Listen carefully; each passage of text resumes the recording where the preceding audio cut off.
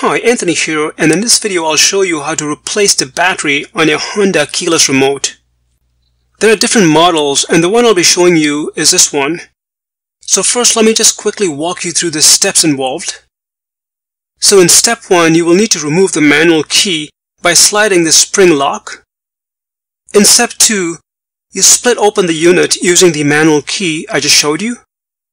In step 3, replace the battery. The battery in my unit was CR2032. In step 4, you close the unit by snapping it in place. And finally, in step 5, you put the manual key back. So first of all, you're going to need the CR2032 battery, and you can get it in Walmart or just check the link in the description section to get it online from Amazon. Okay, so now let me just show you the instructions in action. So this is the Honda keyless remote, and on the back of the remote you will see this little spring lock. So you essentially just slide it to the right while holding it, pull the manual key like so.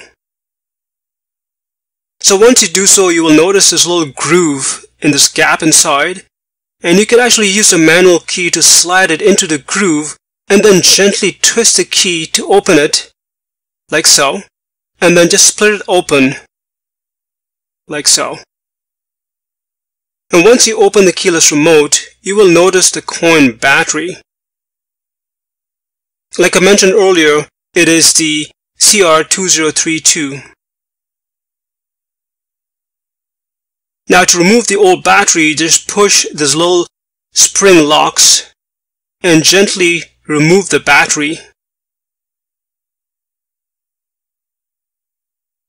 And then you can replace the old battery with a new one.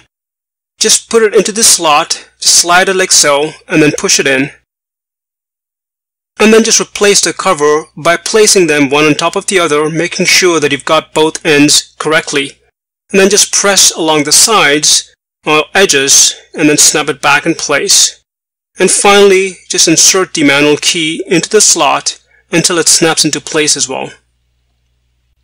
And that's pretty much it. Now you're ready to rock and roll. Well, hope you found this video useful. If you did, please give it a thumbs up and subscribe. And thanks for watching.